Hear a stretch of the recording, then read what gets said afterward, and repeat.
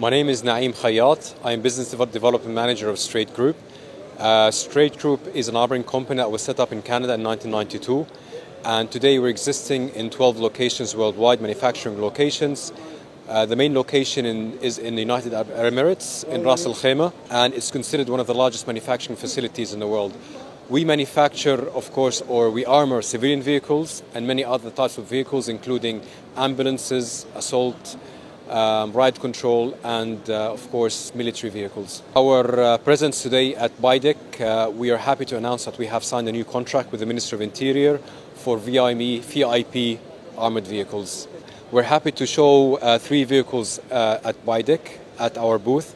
Now the main purpose of this is to show that these vehicles are in existing operation in Bahrain, whether with the Ministry of Interior or with the Defence Force. Firstly, we would like to show the Land Cruiser, which is a B6 armoured vehicle for VIB protection. It is in operation with the Ministry of Interior now for several years. The armouring is up to B6. It's a 4.6 petrol engine.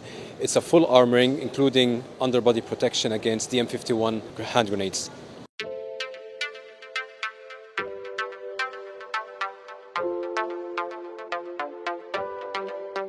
This is a Land Cruiser 78. This is a joint project which we did with the Bahrain Defence Force. We have added many options to the vehicle which we can't disclose because it's a joint project.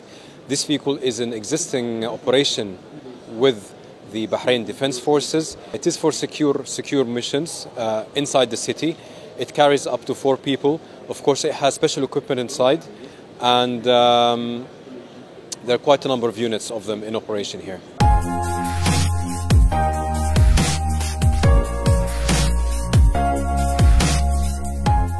This is the F-350, a joint project with the Bahrain Defence Forces. Now we have equipped this vehicle according to specific requirements of the Bahrain Defence Forces.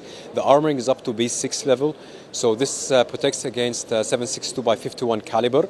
We have upgraded suspension, a braking system. We have about 39mm ballistic glass on there and 6.5mm ballistic steel.